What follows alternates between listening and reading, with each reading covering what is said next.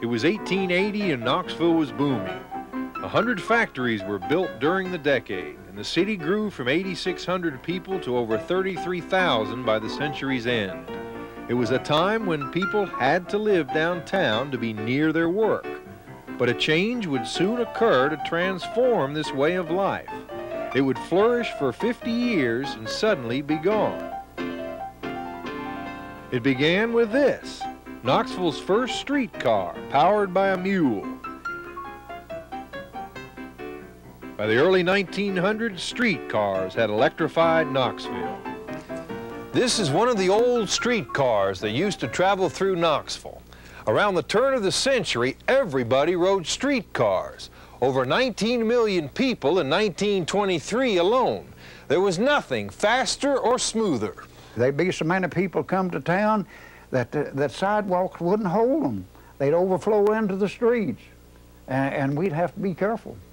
We'd have to be careful not to hurt some of them. Until the last trip in 1947, streetcars connected the city and the countryside, weaving together people's lives for miles around. For the first time ever, people could live outside the city and commute to work. But the busiest day was Sunday. Back in those days, the only recreation that the city of Knoxville had was Fountain City Park down here and Chill Highway Park. That was only recreation that the city of Knoxville had, because it didn't have the Smokies back in them days. Grove Avenue!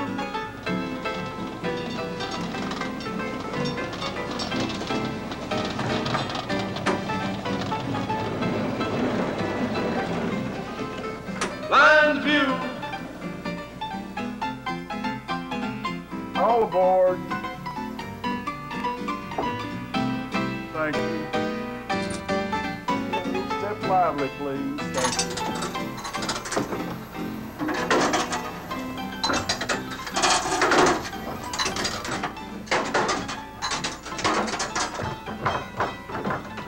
They go clickety click, click, click, click, click, click, click, and we had more trouble on Yale Avenue.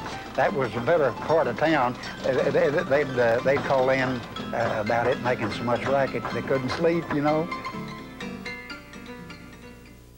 Talked to an awful lot of people, old riders, that still know me. Even though I've been retired 15 years, they still know me. They rode streetcars with me back in those days. Everybody was friendly back in those days, and just like you sitting here smiling and whatnot, they'd get on and, you know, just like a part of your family or something.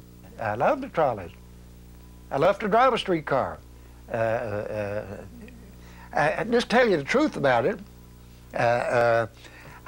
Sometimes I'd hate to see quitting time come. I love to drive that streetcar so good.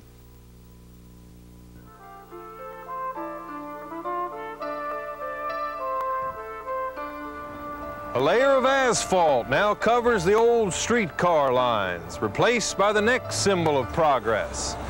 Cars and buses enabled shopping centers and jobs to spring up around the city. But now people no longer came together for their trip downtown. What was lost was a sense of community. The age of streetcars was over, and the heart of the city would never beat as soundly again.